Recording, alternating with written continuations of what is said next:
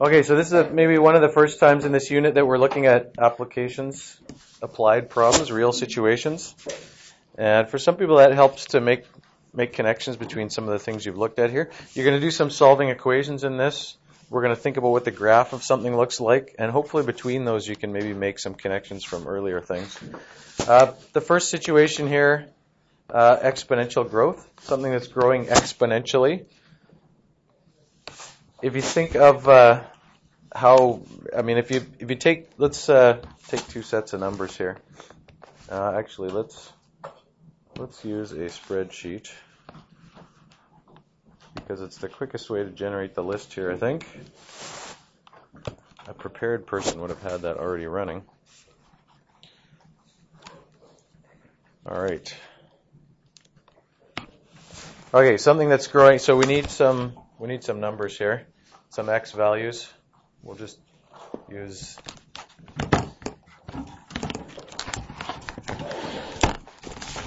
Actually, I'll leave the first column open for. No, I won't. I'll put this in 0, 1, 2. Excel actually can follow a pattern down if it's kind of an arithmetic sequence. It just fills it out like that if you drag it down. Something that's growing as a linear function.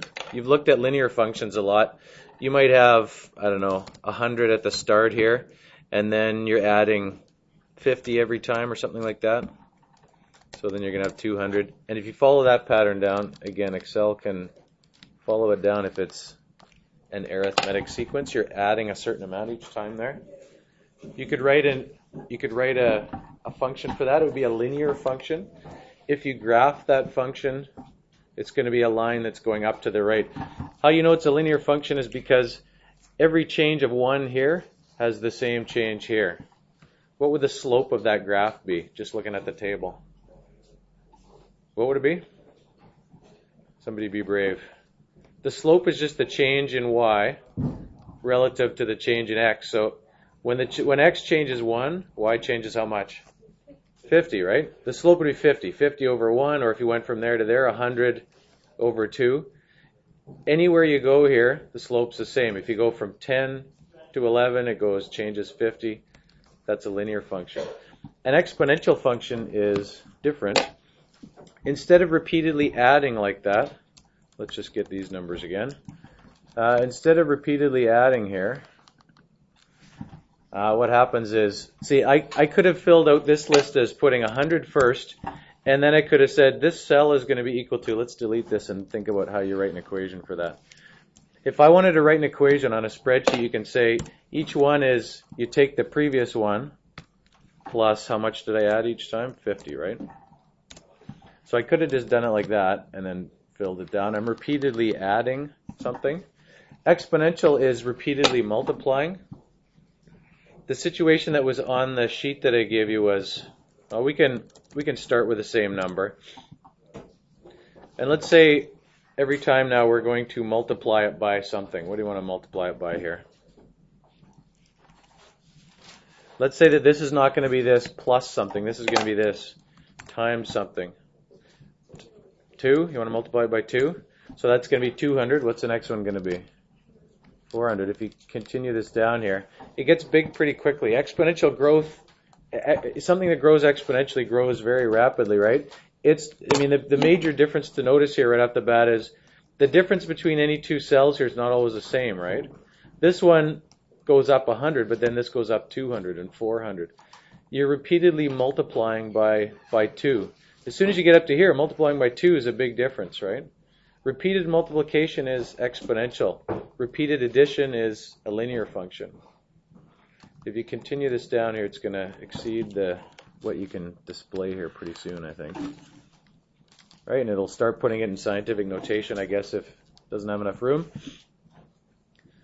Even if you only multiply by, like I multiplied by 2, that makes it pretty quick. But instead here, let's multiply by, so let's say that times, times something smaller than 2. What could I multiply it by that's smaller? That would still make it grow. What could I multiply it by? If I multiply it by 0.5, what's going to happen here? What am I going to have? Then these are good questions here.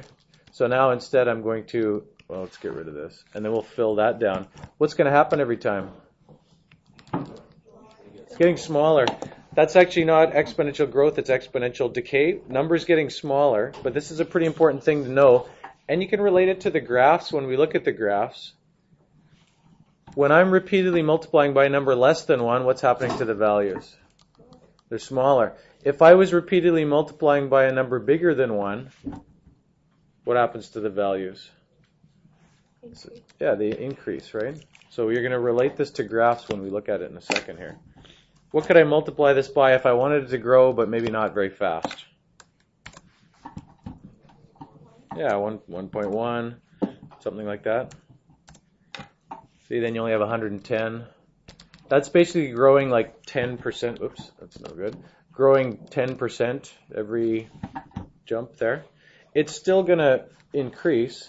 And actually, if you continue it, it eventually, it does increase, not nearly as fast, obviously, because multiplying by 1.1 isn't as effective to make it grow as 2 is.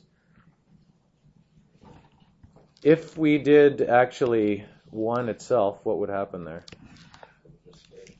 Yeah, it's just going to stay the same, right? If I multiply by 1, if that is that times 1, I mean, this is pretty obvious, right? But 100. If you do 1 itself, it just doesn't change.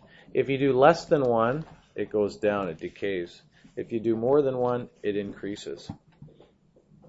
Okay, so let's look back at this. We're going to write a function for this now. For those two things, actually, let's take a picture of that so we can try and write an equation for each of those. You might do this up at the top here, I would say. Let's do a bunch of undos and get my thing back there. Okay. Is that okay if we use the one that's 1.1 there?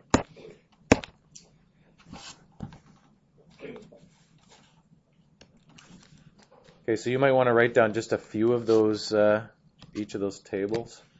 I'm going to cheat and do this. That's probably enough to work with. Just the first few, I would say. Okay, this first one is linear, right? The first one is linear growth, I don't know. You could call it an arithmetic sequence. You learned that in grade 10.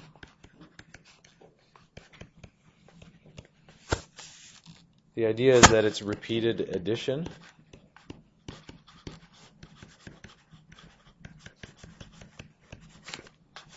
Whereas the other one here, this is exponential growth or decay. Oops, write the whole word.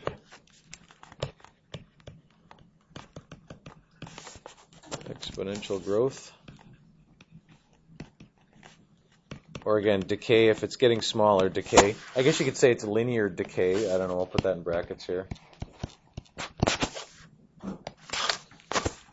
What kind of a sequence does this represent? Not an arithmetic sequence, this. What does it represent? Exponential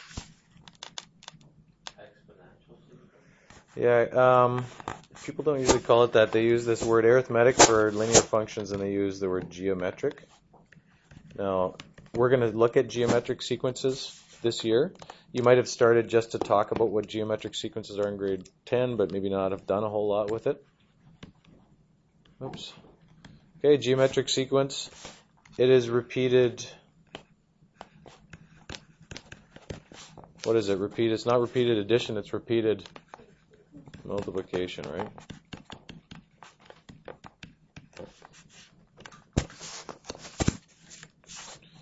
Now, I'm not trying to show you things, insult your intelligence by showing you things you already know here. If we were going to write a sort of a long statement for the first thing, for the first function here, you could write it as, we start with 100, right? I start with 100 and then I added what, 50? And then I added 50, and then I added 50. I kept adding 50. That's how you get the y value. After, when x is, if you called this x and this y, the way you write that equation is y equals 100 plus 50 times x, right? That's a linear function. Normally, for some reason, I think it's better that, I wish we would write linear equations like that more often. But in grade 10, you seem to write it the other way around. Which way do you write it? You write 50x, you seem to always put that first. To me, it makes more sense to do this. I'm going to stop this so that we can